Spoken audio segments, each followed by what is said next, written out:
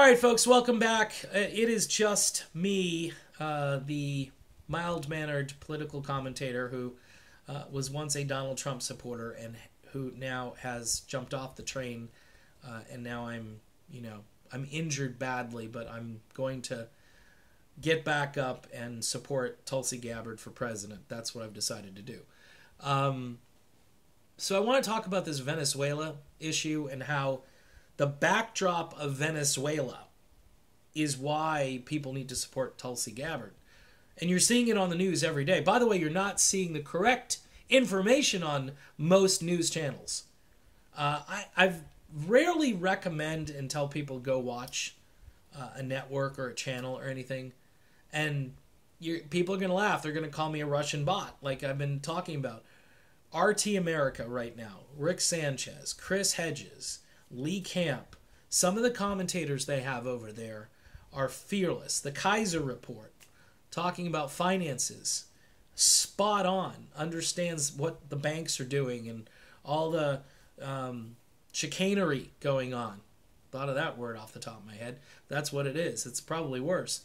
But Venezuela unfolding, and who's reporting the facts on the ground? Well, we've heard that the United States, they tried to send humanitarian aid, and some people lit it on fire and didn't get in there. It's not the full story.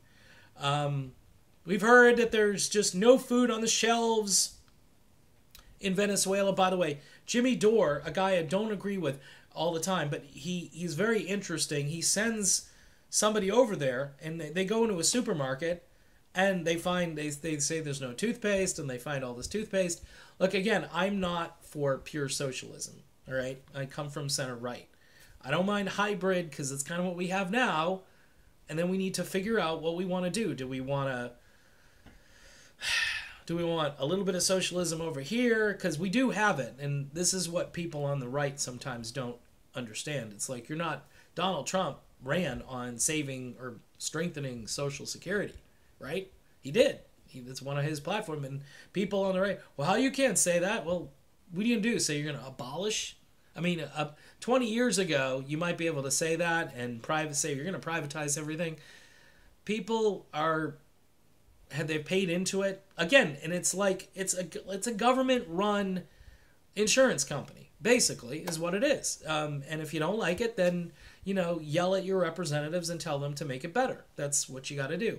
And it's not pure socialism, and it's not pure capitalism. That's the truth of all of this stuff. If you wanted pure capitalism with no constraints, you've got that. It's called Wall Street. And anyway, so let's get back to the whole Venezuela thing. In the background, you've got all this stuff happening, and you've got this one candidate who's out there who says, hey, regime change bad.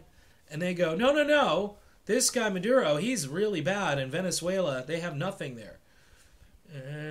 Not everybody and not everywhere.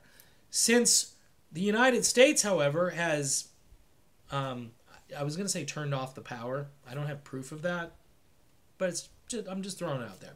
All right, so since the sanctions, which we've doubled down, imagine this, the people are already suffering because the economy's, no question about the economy was mismanaged and there's problems, and certainly the cost of oil coming down didn't help the Venezuelan people a whole lot. And they have all of these oil reserves. And we're like, let's sprint down there and Mike Pompeo, let's hurry up and get in there. John Bolton, the Monroe Doctrine. Can you imagine this archaic thing where everywhere we've gone in South America, Latin America, we've screwed it up and made it worse. But yet we're going to invoke the same doctrine that has made things worse. It's just... and people and look, there are people on quote-unquote my side. Well, America needs to be the world's superpower. And here comes Tulsi Gabbard. You know how we can be the superpower of the world? Restraint.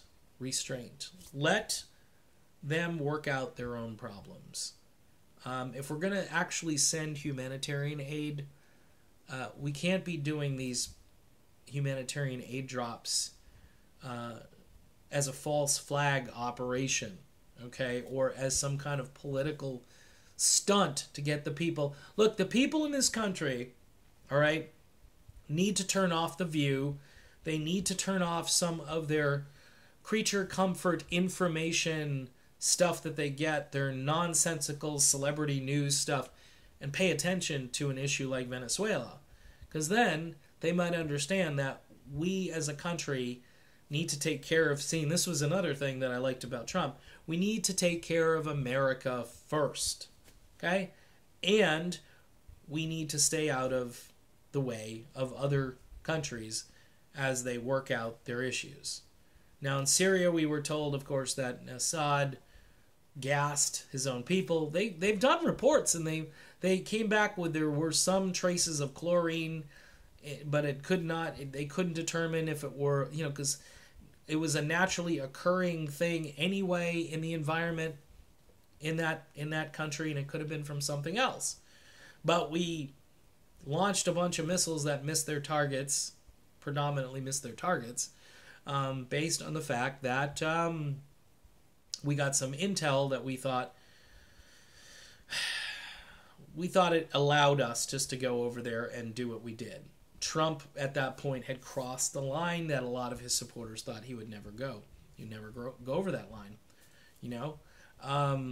It's like Obama with his red line, and they kept moving the line. But they were fighting. The CIA was fighting, and Tulsi Gabbard says that every single time. The CIA. You think the CIA might be involved in Venezuela right now? I mean, with these neocon hacks leading the way, I think they are, and I think we can all be smart enough to know that this will be a big task if Tulsi were to become the president. She is fighting against the entire deep state, which is basically the war state, which is basically helping Wall Street. I mean, you can just connect all of these dots here, folks. Yeah, all these companies, Fortune 500 war machine companies. I mean, you've got to change the economy. You've got to get away from that business model.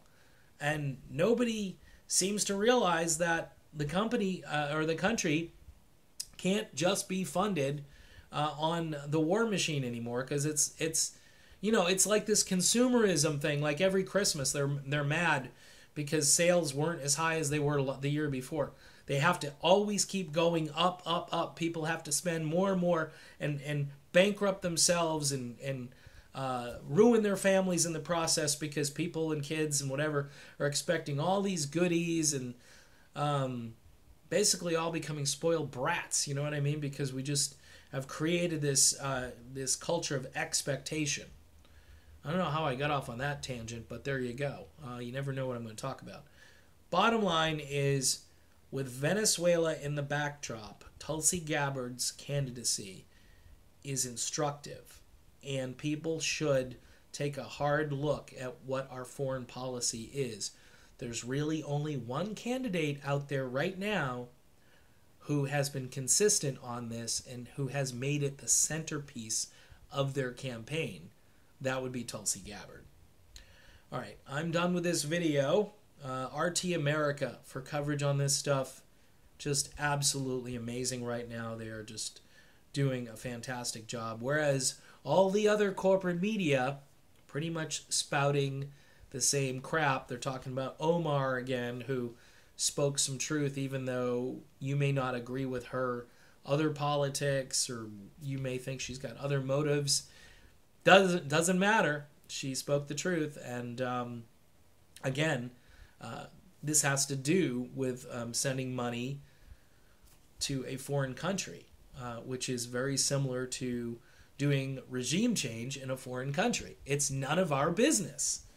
And we need to get back to worrying about America, and then using diplomacy and every ounce of it before we spend any more money and spill any more American blood anywhere in the world. All right, done. See ya.